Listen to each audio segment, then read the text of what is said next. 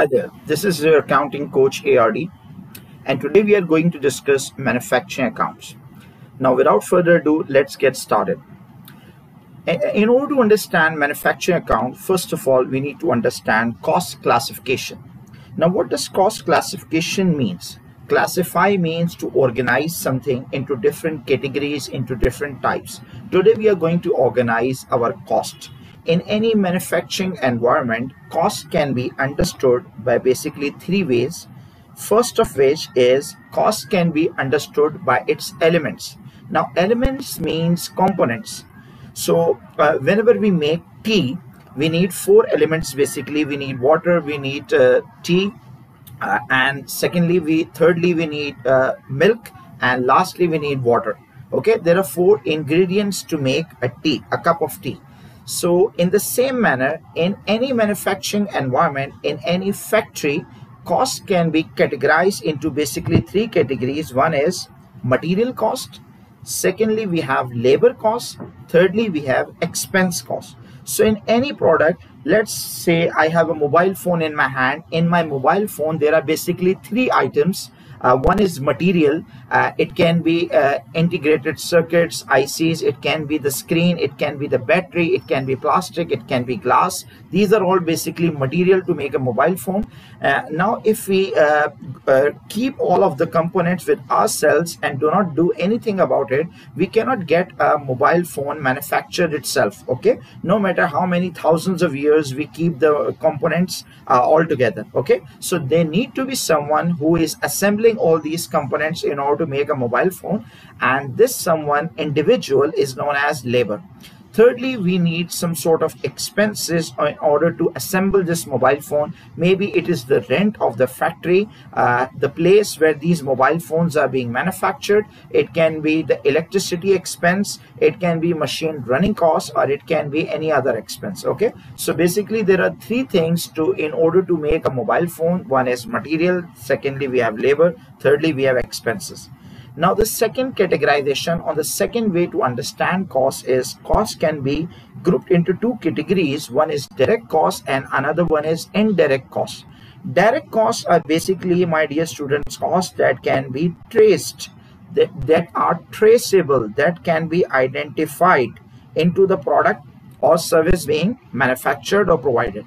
So any cost that is traceable or identifiable, or any cost that is major, is known as a direct cost, or it is also known as primary cost. Okay, primary cost or major cost to make a product or deliver a service is known as direct cost.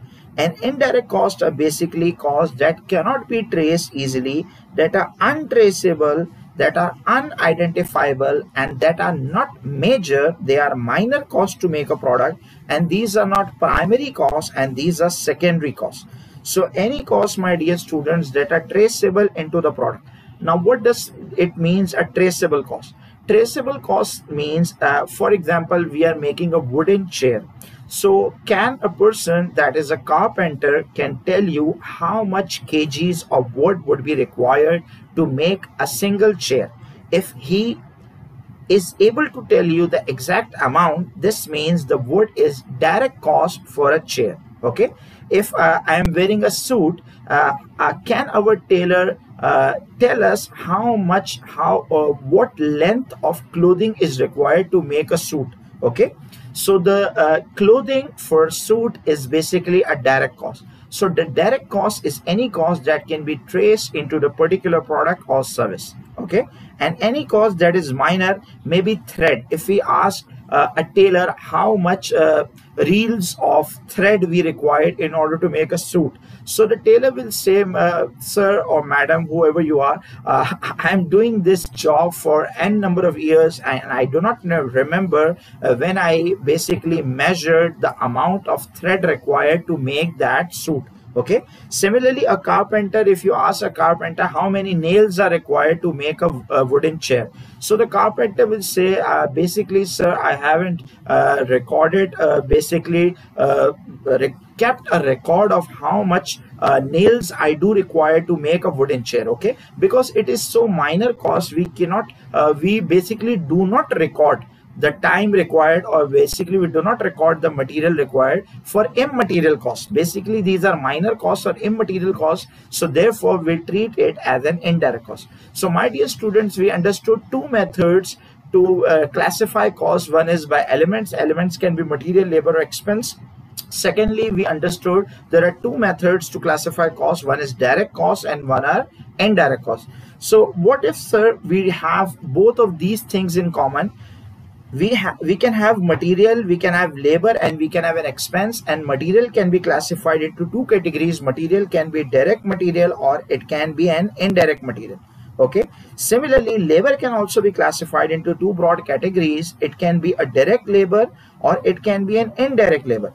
So lastly, we have expenses, my dear students. Expenses can also be classified into two types. One is direct expense and one is indirect expense.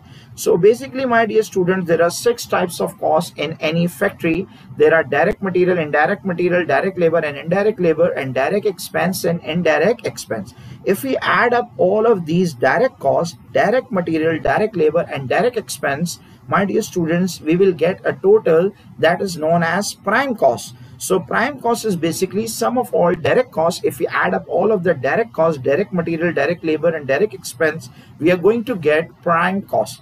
And what if we add all of the indirect costs in the question? Indirect material, indirect labor and indirect expense. If we add up all indirect costs, we'll be getting a figure, we'll be getting an amount that is known as overheads. So my dear students, overheads are sum of all indirect costs. Now, if someone asks you a question whether the expense and overhead is basically the same thing or not, so how can you clarify him or her? You can clarify him or her that expenses can be grouped into two basic categories. Expenses can be direct expense or it can be indirect expense. Okay, so the direct expense basically becomes part of prime cost, and indirect expense, not only indirect expense, along with indirect material and indirect labor, all of these indirect costs becomes overheads. Okay, so there is a difference between expense and overhead. This does not mean the same thing.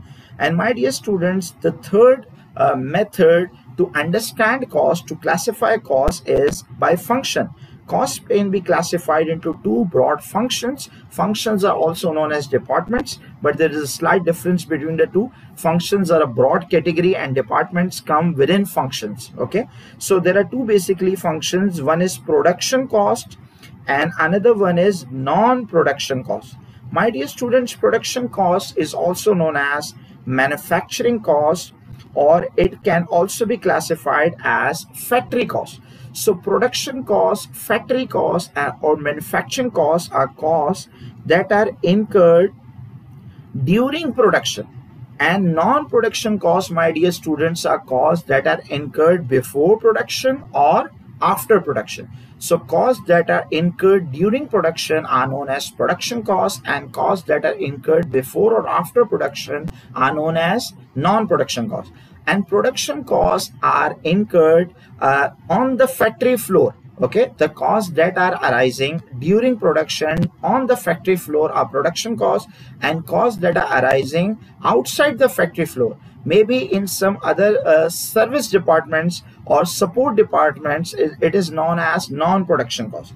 Okay, so what are basically production costs, my dear students? These 6 types of costs are grouped as production costs. So there are basically prime cost and there are basically overheads. And which overheads? The overheads that belong to factory. Factory overhead or production overheads are basically part of production cost. Now, if we add up 6 types of costs, basically 3 costs are direct cost, direct material, direct labor and direct expense.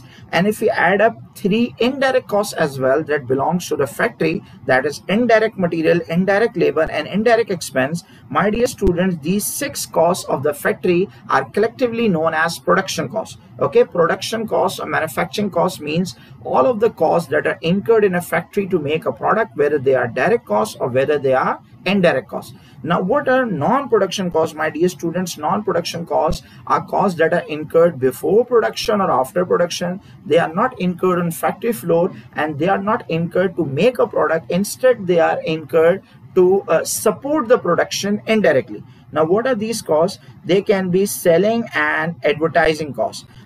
Selling and advertising basically takes place after production is done. Okay, so the selling and advertising costs are incurred after production.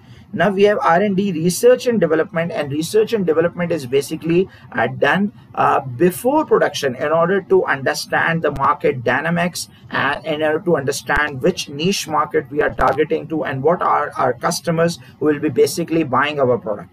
Then we have distribution cost. Distribution is basically delivering cost or carriage outward. Okay, carriage outward is basically distribution cost or delivery cost. Then we have administration cost. Any cost that is not incurred cannot be classified to any other department, or any work that is done by that won't be done by any other department will be done by admin department. So admin means photocopy and printouts and these telephone and fax and quotations and accounting, and this is all basically relating to administration and office costs. Then we have finance costs. Finance costs, my dear students, consist of the interest on loan, the loan that we have taken to conduct business. The interest on loan that will be paid to the bank or any other individual is known as finance cost. So my dear students, we understood cost classification. If we have understood cost classification, it will be easy for us to understand how to prepare a manufacturing account for a factory. So we'll be doing it in the second part of the video. Thank you.